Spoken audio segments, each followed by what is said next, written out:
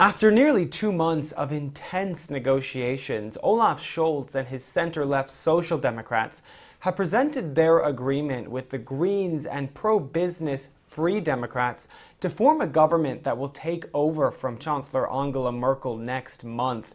This is a historic agreement. Never before have three parties come together to lead in modern German history.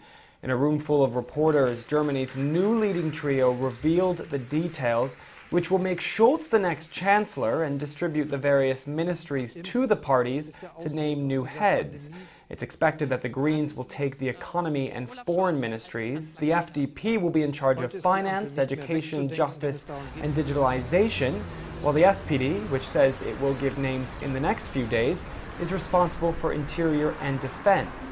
Top of mind for this new coalition is the COVID-19 crisis. Germany is seeing a surge of cases at record levels.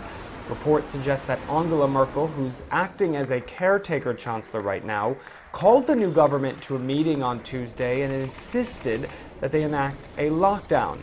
But the new leaders declined that request and instead will form a COVID special task force. They also plan to focus on digitalization and aggressively meeting climate goals. One major announcement as well is a change to the timeline to phase out coal. That will be moved up to 2030 from 2038. Ryan Thompson, CGTN, Frankfurt.